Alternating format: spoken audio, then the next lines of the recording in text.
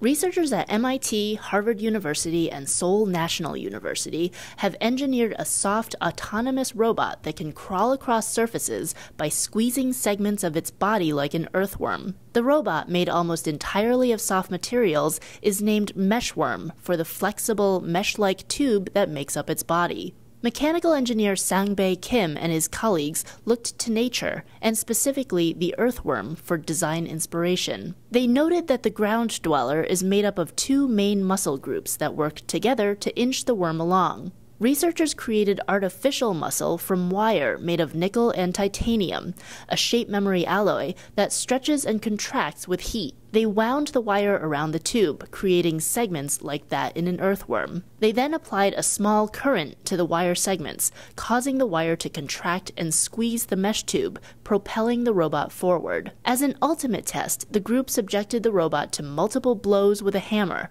even stepping on the robot to check its durability. The robot proved remarkably resilient, surviving the attacks and crawling away intact. Kim says such a soft robot may be useful for navigating rough terrain or fitting through tight spaces. The meshworm design may also be useful for next-generation endoscopes, implants, and prosthetics.